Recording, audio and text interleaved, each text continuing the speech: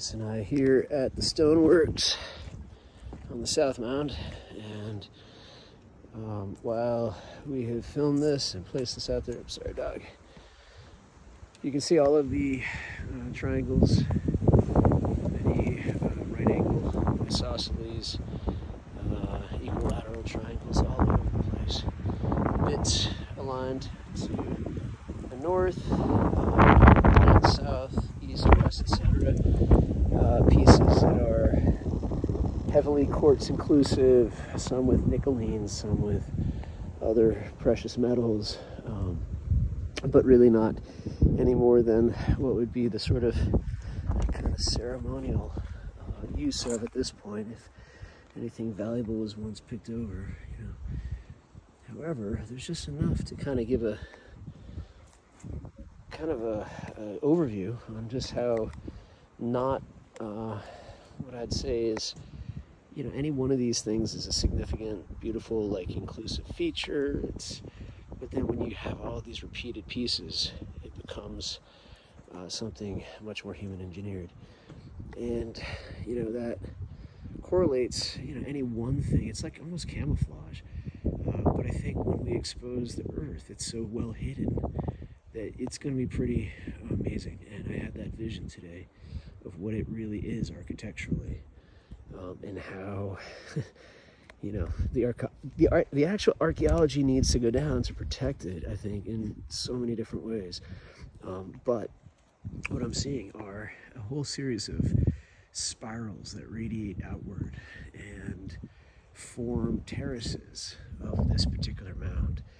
And I kind of saw that happening on the North Mound in the opposite direction and from the dolmen. So now that I see this, I'm realizing that is inherently the design. It's not a pyramid. It's effectively similar in topography to the mounds of the Midwest, Adena and Cahokian, and then down into the south with the Mississippian cultures. And those mound sites, I believe, all had, you know, amazing astronomical importance, as well as cartographic relationships to this location with absolute precision, as I've shown the data modeling. So I'm not trying to make it about this great big scientific uncovering, because I don't want it to be taken away from the real sacredness of this place.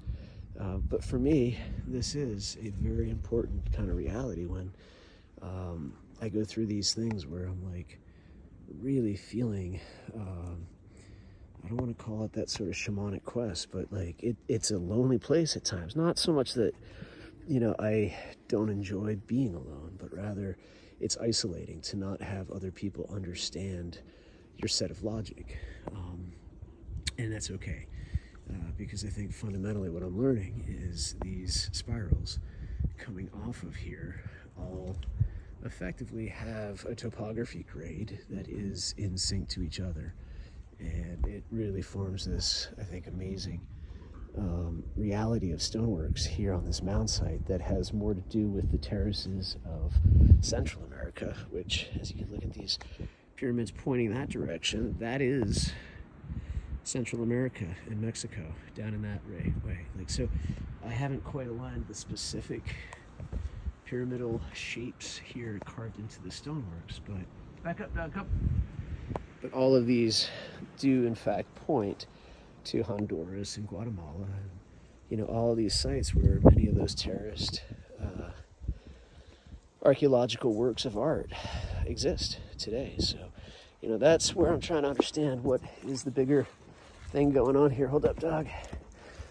And we just uncovered this. I'm gonna get my dog unstuck. Come this way, dog.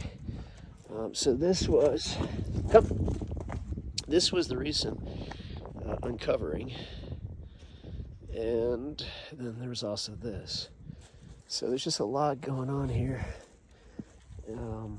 that recently we were able to open up, that the rains last night and the night before cleaned up real nice.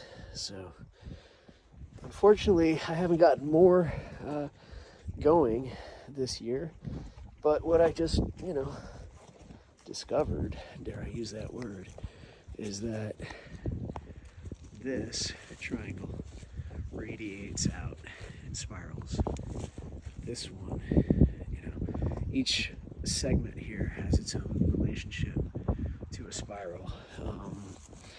And I don't quite know what it means, but I think if you look at the terraces of this mound, and when you start to recognize if you follow a curvilinear pattern from these, it's exactly what's going to happen. So it's kind of exciting to know that all of this is actually culminating in what seems to be, you know, a question I had was like, why are these angles pointing that direction, right? Like, there's just a lot of things that you're like, there's a pattern here. AI recognizes it, I recognize it. What's going on? And increasingly I'm realizing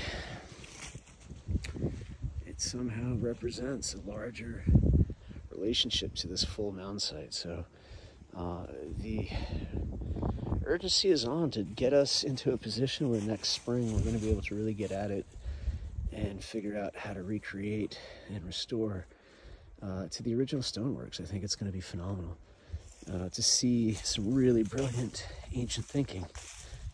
And I have no need to attribute ego to the mix. I have no geopolitical gains, no governmental realities tainting my agenda. This is truly about humanity, and if we understand how big this is, then I think we can all come together globally to do some really bigger things.